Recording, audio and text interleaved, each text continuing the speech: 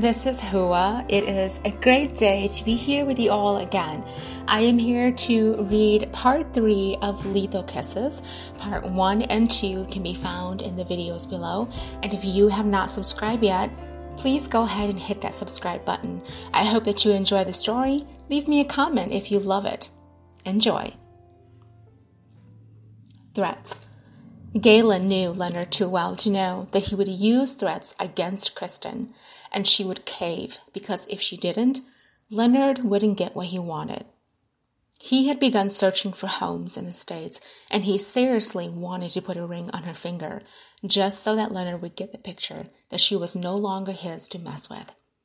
But he was also afraid that Kristen would be pushed away if he did that.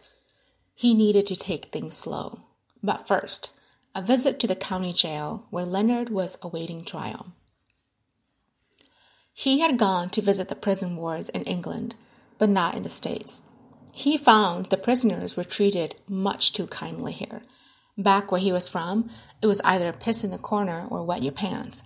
He signed in, and after a while, Leonard was brought to the other side of the window. Leonard's face was still decorated with Gaylin's beating, but a new fresh cut was above his eyebrow. One he wished he took credit for. The two men picked up the phones to talk. "Looks like you're not making friends in jail either," Gaylin said, pointing to his eyebrow to show Leonard the injury he carried. Leonard laughed. "What does it matter to you?" "It doesn't. I'm here to tell you to leave Kristen the hell alone." "Or what? You'll beat me into a pulp again?" "I should have killed her." Gaylin's blood ran cold, and he sat up, the anger spilling from his heart as he spoke. "You touch her again, and I'll kill you." "Is that a threat?" Smiling, Gaylin replied, "I don't have to threaten you, Leonard. I'm friends with a very well-known judge who will put you away for a very long time." This had Leonard's smile fading, and he leaned back in his chair. "Why her? Why my wife? Ex-wife," Gaylin said through clenched teeth. "Have you forgotten what the hell you put her through?" "I haven't. But why must you pick her out of all the women in the world? You're rich. You're filthy handsome. You can get any woman you damn want. Did you forget that we're friends?" Gaylin laughed. "Friends? We're not friends. Not anymore." "Oh, so as soon as you lay with my wife in bed, we're not friends anymore?" "Ex-wife," Gaylin shouted. "Get that through your thick skull, Leonard, or do I have to beat it into you again? She's your ex-wife, and she doesn't want you around. What you did to her has made her hate you even more. Why are you even here? Are you here to warn me or something?" Gaylin watched as Leonard gave him a cocky smirk, and he wished that he could reach over and knock it off his face. But he controlled his emotions and tightened the grip on the phone. Losing his cool here would do him no good, and if he ended up in jail, Kristen would be without protection. "I'm here to tell you to stay the hell away from her." "Oh, gee, I'll check my schedule, Gaylin. I'm in jail. How the hell will I even get close to her?" "You know what I mean. You're lucky that you're still sitting there with all your teeth. If I had it my way, you'd be counting your missing teeth with a calculator." Gaylin turned the water off and walked to the living room where Kristen was sitting, drinking her cup of tea. He put his hands on the couch and leaned forward, smiling, liking the look he saw. She was wearing a pink sweater with gray sweats, and her hair was down, long and beautiful as he loved. Her bruises were beginning to fade to a yellow on her cheeks, and when she turned to catch him looking at her, her eyes flickered a look of seduction that moved his guts with a pull he wasn't prepared for. She set her cup down and stood up, turning to face him. "What is that look for?" she asked with a smile. He shrugged.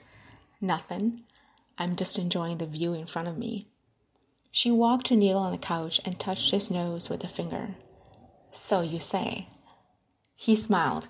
Come on. I drew you a bath. Let me soothe those muscles of yours. He rounded the corner, picked her up in his arms as she squealed, and headed toward the bathroom. He set her down, and as he reached for the hem of her sweater, she backed out of his reach. He looked at her with inquisitive eyes. She shook her head as he began closing the door. You're not welcomed in here. If you come in here, I want you to be in the tub with me, she said. He laughed and put the toilet seat cover down. He sat over it and rubbed his chin. I'm not getting in the tub with you, sweetheart. I'm here to enjoy the show. The ray of the moon shone through the curtains of Kristen's room, and she caught it kissing Gaylin's arms. The man was a huge flirt. He had sat and watched her bathe the entire time, his eyes roaming over her body and raising his eyebrows as he enjoyed the show. But he was her lifesaver. He truly was. Because without him, she wouldn't be here. He told her of his visit to see Leonard, and although she hated that he hadn't shared it before going, a part of her was glad he did go, even if it was to go threaten the man. Since the incident, she thought long and hard at what Gaylin had said to her, that Leonard would come back with threats to make her do what he wanted. The pre-trial was coming up soon, and she knew that her grandfather would push to make him stay behind bars as long as possible. The pain of what he did gave her nightmares, and she found herself waking up covered in sweat and crying out for help. Gaylin had been there to hold her and comfort her back to sleep. But he had been right. Threats would be given from him to make her give in, to torture her, and to make her lose Gaylin. He knew all that because he knew Leonard better than she did. She knew one thing, and that was that she was afraid of Leonard. After what he showed her what he was capable of doing, her thoughts of him shifted from hate to fear. Although hate was still a large percentage of her feeling, the fear part was beginning to win over it. He showed her that he was unafraid to take her life from her, and that she truly meant nothing to him. This was what scared her and had her looking over her shoulders, even though he was sitting in jail. Her grandfather wasn't going to be the judge sitting on the day of trial due to conflicts of interest, so another man would be hearing her case. And although Corwin would try to push for the most lengthy of time behind bars, Kristen also knew how the law worked. He could get out sooner than expected and do just community service. Taking a deep breath, she also knew what that would do with her relationship with Gaylin. She would be putting him in danger as well. And although he would say he was strong, she also knew now what Leonard could do to someone he hated. Where did this leave her? Where did this leave her relationship with Gaylin? Would she forgive herself if something were to happen to him? This was what Gaylin meant about threats coming to her. Although she answered confidently to him the other day, she knew now the worries he spoke of during that moment. Would she end up caving in?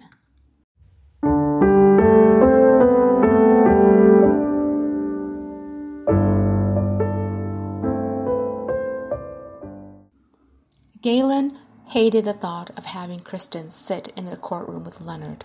The day of the pre-trial hearing arrived, and he was all messed up with his feelings. He tried to gather together his courage so he would appear confident in front of her. But honestly, he was at a loss of words. He had no clue what would happen because Corwin was not allowed to be the judge. And although he had tried to push for harsher grounds, Gaylin knew that things didn't always work out like planned. Kristen was emotional, and she tried to give him a brave smile when she finished dressing, but he saw the pain in her eyes. He recognized it because inside of him, he held the same pain. The courtroom had a handful of people waiting for their hearing case to come up. The judge, Honorable Judge Brandon Trill, was sitting at the front with his white hair and large glasses on his face when Gaylin entered with Kristen on his arms. Her lawyer, Scott James, was already seated at the front with her grandfather. Scott was a tough cookie, and although he was a rookie lawyer, He had already won enough cases to back up his credits for being a mean winning streak. Corwin suggested him because of that, and also because he'd seen the man in action in the courtroom. Scott came to court looking like a Hollywood star, and next to Corwin, the two looked like two people you'd hate to be going against. Leonard was sitting at the other table with a public defender who was a woman wearing an ugly olive-colored suit. She was an older woman with large glasses and a short bob around her circular face. And Kristen was right. Orange was not a suitable color on Leonard. When they neared the front, Leonard turned and gave them a cocky grin as Kristen shuddered beside him and took a seat next to her grandfather. Gaylin took a seat behind them as the judge ruled the court in order. Court is in session. Today is docket number 239980, Leonard Stetter versus Kristen Lundell for domestic assault. Both parties are here, and so are their legal representatives. We will start with defendant Leonard Stetter and his public defender, Brandon said. The woman identified herself as Nancy Gray and began speaking. Your Honor, we move to allow bail for my client. He is not a threat to anyone. Scott stood up. Objection, Your Honor. He's a threat to my client. Do I need to show you photos of what he did to her? Nancy gave him an ugly glare. Your client is a whore who slept with his best friend. Gaylin could not believe his ears as Brandon shouted out Nancy for name-calling. Counselor Gray, I am disappointed in your poor choice of words. You are a woman yourself and a legal representation of the law. Use your words wisely, or I will hold you in contempt. Nancy's face flushed. I apologize, Your Honor. We'd like bail to be set. Denied, Brandon said. Move on. Nancy sighed deeply and glared at Kristen before continuing. Your Honor, if you don't allow bail, how will my client continue to make ends meet? He's got a business to run, and he's got things he must do in order to keep up his life. Bail denied, Counselor. If you have nothing else to say, I will close your case and move on to the next. Your client is a harm to the community at the moment. Bail denied. He will sit in jail until his trial. Until then, I suggest you get better word vocabulary into your lips, Counselor. Prosecutor Scott, what are your terms? Nancy sat down, defeated, as Scott stood up. We agree with the no bail Your Honor has so stated. My client also requests a restraining order against the defendant's family members to come close to her. Granted, your trial will be set for 3 weeks from now. Dismissed. Scott shook hands with Corwin and Kristen, then turned to shake Gaylin's as he gathered up his items and left. Gaylin saw the glare that Leonard gave them as he was taken away. Nancy didn't dare look their way as the three of them passed her to walk out of the courthouse. The warm water that overfilled the tub had Kristen feeling drowsy with sleep. The candles had burned down to the bottom of the wax, and her hands and feet were turning into prunes. Today's court session had her realizing what a reality of fear Leonard could become into her life. She'd been flipped upside down, and everything was coming fast to her. The thought of losing her normal life haunted her. So, this was what it was like to fear a man you used to be married to. And all because she found new love. Wait, was it even love? Maybe it was just lust. Maybe it was just a spur-of-the-moment kind of thing. Gaylin was great. No. That's offending to the man. He was magical there. He was, and he'd done almost everything to help her rise up again after her fall. But did she want to put him into such a position? She heard the door open and close, the patter of heavy footsteps, and then Gaylin appeared by the doorway, wearing a black blazer with a white V-neck t-shirt with a pair of stone-washed jeans. This look screamed seduction all over, and she felt instantly warm in the tub of her water that was already turning cold. "Hello," he said with a smile. "You look lovely. Mind if I join you?" He began reaching for his blazer, and she stood up. Reaching for the towel to wrap around her, she stepped out, and his eyes questioned her actions. "Gaylin, let's talk," she said as she walked out of the bathroom. He followed her gaze and grabbed her arm, turning her around. The look he had in his eyes already told her he knew what she was going to talk about. "I told you this would happen, Kristen. You assured me you were strong and that you could handle this. My heart and soul believed you. Please don't tell me you're going to betray your words." She felt the tears prick her eyes, and when he reached for her, she moved out of his hold. Kristen looked up with a sad gaze and covered her arms. "Gaylin, I know what I said, and at the moment, I agreed to your words. I didn't realize the terror of the reality I would end up facing. Leonard's threats are getting to me, and today, in the courtroom, I got a taste of it. I don't want to put you in a situation where you will get hurt." Gaylin shoved his hands through his hair. "Give me some credit, will you? I can handle a leech like Leonard. I know you can, but I don't want you to. What if he hurts you? What if he does something to take you away from me?" He walked forward and grabbed her shoulders. "You are safer with me than being apart from me. Haven't you learned that yet? I can protect you." "At the cost of your own life?" she asked gently. Gaylin's eyes turned soft. "Yes." She let out a soft cry, and he pulled her into his arms, taking in her scent. They held each other, and she cried into his arms. When he pushed her gently away, he wiped her tears and tipped her chin up to look at his gaze. There, she found a deep look of love and care that she hadn't before. Don't let him win, Kristen. It will gut me if you do. I was worried about this, and I knew he would find a way to get to you. This was what I was afraid of. I'm not going to let you go if you think this will help Leonard stop bothering you. Do you realize that if you and I are not together, if you wound up with another man, he would go after that man too? It's not about me. It is his own damaged self that is going after you. No matter who you choose to be with, he'll come after you until he thinks he can have you to himself again. Why are you letting him win?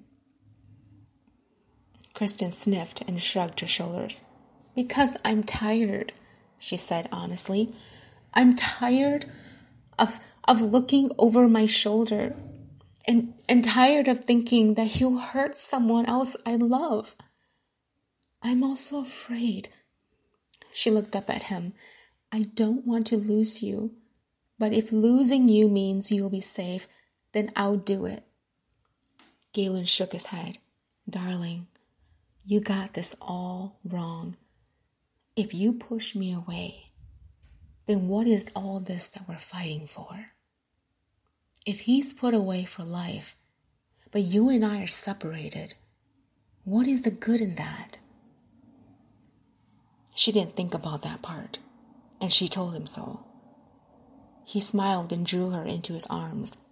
Please, don't push me away, Kristen. I promise you that I'm stronger than I look, and with you by my side, it is the only way that we can beat this snake. Thank you for tuning in. I hope that you are enjoying this story. Look forward to part 4 shortly.